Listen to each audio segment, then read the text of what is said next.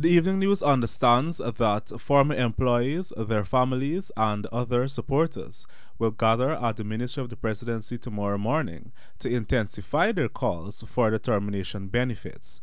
It was further revealed that the protest is likely to be taken to the High Court as almost 1 year has passed for the matter to be called up before a judge. The Wills estate shut down official operations in December 2016, and some displaced cane cutters are yet to receive their severance pay. I get the difficulty because we get 2 day, 3 day work with these people. You got that people get a couple day work. Plus you got to pick people for school. Every day you got to find $500-600 for do assignment. Despite this, former employer, the Ghana Sugar Corporation, maintains the cane harvesters are not entitled to this benefit, with Acting Chief Executive Officer Paul Bim saying that Gaisuco has honored all its obligations regarding the payment of severance at the Wills estate.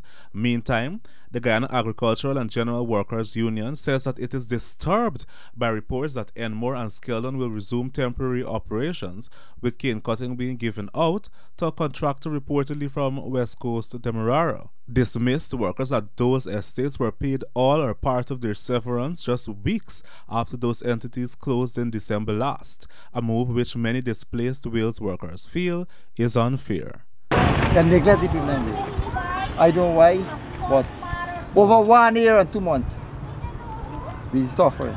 Shemuel Fanfare, The Evening News.